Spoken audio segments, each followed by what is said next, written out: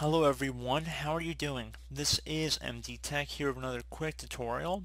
In today's tutorial I'm going to show you guys how to hopefully resolve if you're having a Windows Update database error detected issue.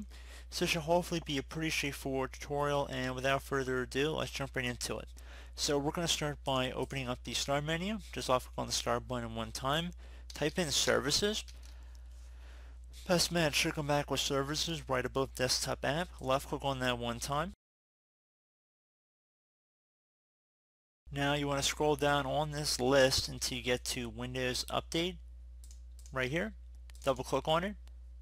Underneath service status it might say running. You want to left click on stop. So stop the service and then left click on OK. Once you stop the service, close out of here.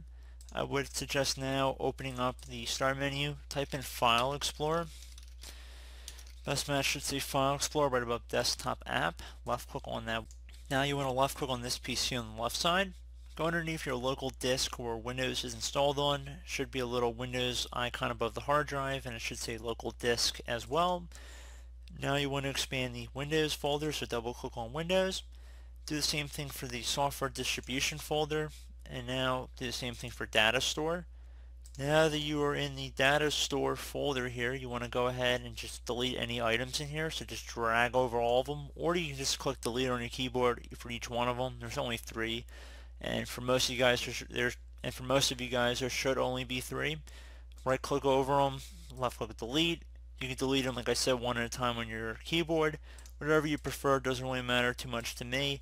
At this point, I would suggest closing out of here, restart your computer, attempt to run the Windows Update again, and hopefully that will have resolved your issue. So as always, thank you for watching. I do hope I was able to help you out, and I do look forward to catching you all in the next tutorial. Goodbye.